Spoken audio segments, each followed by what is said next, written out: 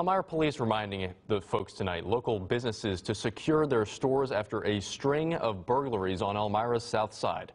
Police say that there has been 3 separate burglaries that targeted local bars and another that targeted a local business within the past week. EPD asking business owners to secure all doors and windows before they leave for the night and remove cash from the location or safely secure it.